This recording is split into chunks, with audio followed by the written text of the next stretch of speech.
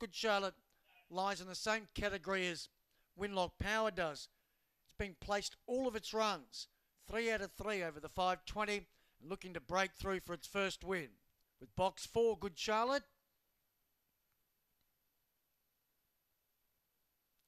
As the last few greyhounds are now being loaded away, Good Charlotte is at $130 fixed price with tab, $6.50 Dynamite Design, $7 Inga Alfin. Winter's Cummings had good money, $18 into $8 fixed price. They're all trapped away now over the 520.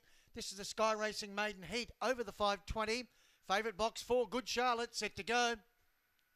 Racing, Good Charlotte began okay, but then got bumped around at the start. Dynamite Design won it, and it goes straight to the front from Inga Alfie. Going to third was Winter's Coming. Good Charlotte's been bumped around like a pinball machine. It's in fourth and balances up now. Back in the field was Tunnel Digger, and Double Digit was last of all. In front, Dynamite Design. It's got a wing on every paw. It's going great guns. It's 7 in front. Going to second was Winter's Coming, then Inga Alfie and Good Charlotte, but it's all Dynamite Design. It's going to bolt in.